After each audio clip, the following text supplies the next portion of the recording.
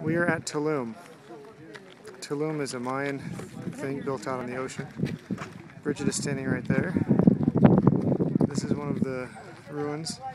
It's that door you can actually go into. Now if you pan around the city, we're in the corner of it.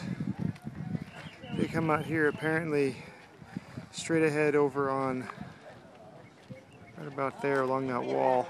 March 21st, you can see the equinox. The sun comes through that temple right there. Over here is a watchtower. You can see we're right on the ocean. It's really pretty here. You can't see them, but there's a couple. You can see one temple. A couple of temples there. And then here's Bridget again. Say hi.